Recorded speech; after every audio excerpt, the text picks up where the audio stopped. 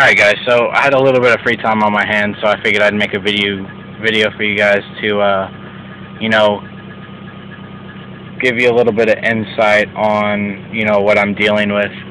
As you can tell, the clutch pedal, still, sticking to the floor. It'll come up eventually, but I'm going to have to pull it up with my foot like I have been.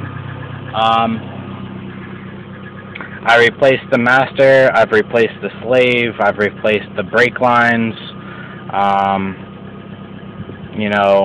It's to the point now where I'm starting to believe it's something down in the transmission area.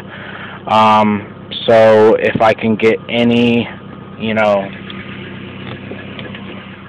good information on what I'm dealing with, I'll go ahead and take you guys around the block. As you can tell, everything still drives fine. It idles okay.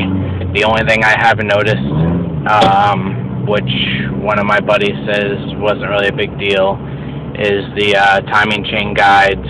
It makes like a duck clacking noise, but otherwise, any information you guys could give me, it would be totally awesome. I move in here in the next 2 weeks, and the car needs to be, done, finished. If not, I just plan on sticking a spring to the clutch pedal and, driving 900 miles. But, like I said, any and all information will be awesome. As you can tell, it still gets up and goes. But, whatever information, like I said, you guys have, just give me some information. Thanks, guys.